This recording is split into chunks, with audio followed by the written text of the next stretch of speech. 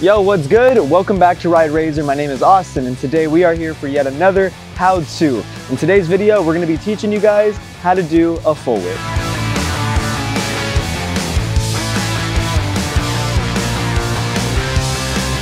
Let's talk about what you guys need to know ahead of time before learning how to full whip. Number one, you need to know how to tail whip.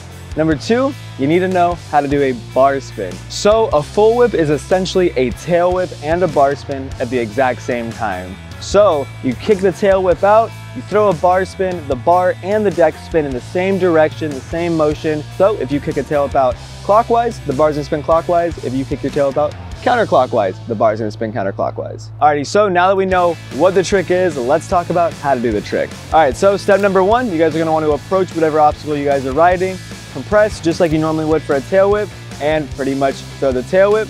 As soon as that tail whip leaves your feet, you're gonna want to do a bar spin.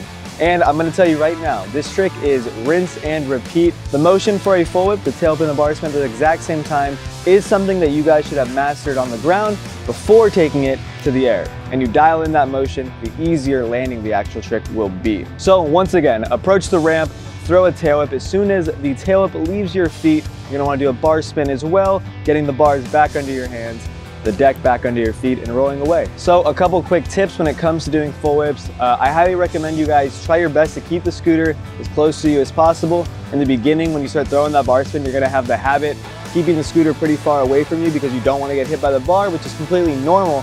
However, if you leave the scooter all the way out here, you're gonna have a really hard time getting it back under your feet. So I recommend trying to keep it nice and close to you. Another quick thing that I would look out for is trying your best to throw the tail whip as fast as possible. So that's why I recommend being really good at tail whips, because the quicker you throw the tail whip, the quicker you can throw the bar spin, the quicker it gets back under your feet and you guys can roll away. The last thing I want to note is a full whip is a fairly intermediate trick. It's definitely not a beginner trick. You guys should definitely dial in your bar spins and your tail whips before learning a full whip. And once again, practice makes perfect. Just dial that motion in on the ground before trying it in the air, and I promise it's gonna make your life 10 times easier.